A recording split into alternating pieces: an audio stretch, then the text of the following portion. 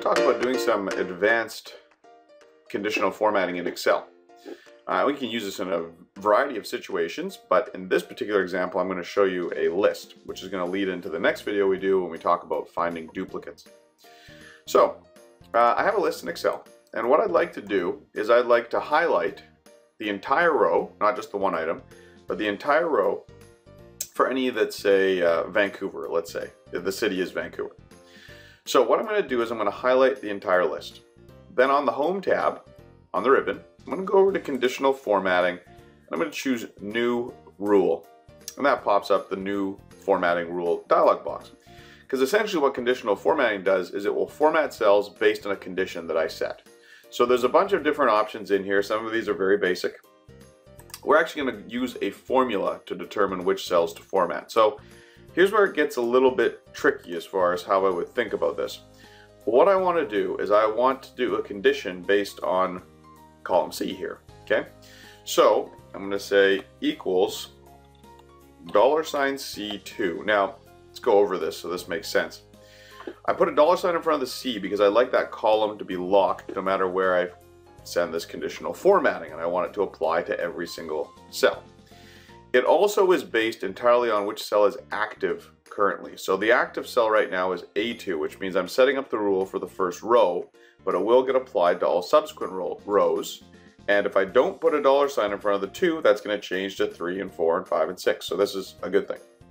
So I want to say where that cell equals, and then in quotations, I'm going to type Vancouver. So that basically means where this cell is Vancouver, I want it to apply to the entire row. The formatting is going to go on the entire row. And then on this next one, this would be C3. Vancouver, it doesn't match, so it wouldn't format it. So I then need to set a format. I'm just going to set a fill color here. Here we go. Okay, one more time. And as you can see, that applies the formatting change.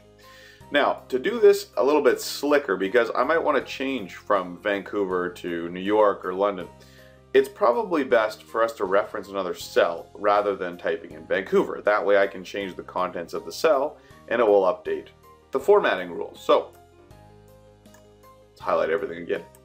Let's go back to Conditional Formatting. This time, instead of making another one, I'm going to go to Manage Rules. Here's the one rule I have set already. I'm just going to edit that rule. So I'm going to click it, choose Edit. So instead of Vancouver, what I'm going to do is I'm going to reference this cell. I've created another cell here in F2. And because it's always going to be that cell for all the rows, you'll see that I actually did $F, $2. So equals $C2, because that's the active cell, equals $F, $2. I could choose a format, change it if we wanted to. Just going to leave it the same. Hit OK. OK one more time. And now you can see that if I change this cell, my formatting automatically changes. So, using this nice trick, you can actually highlight entire rows of data based on a certain condition that you put in your Excel spreadsheet using that conditional formatting button. So give that a shot. It's a really great tool.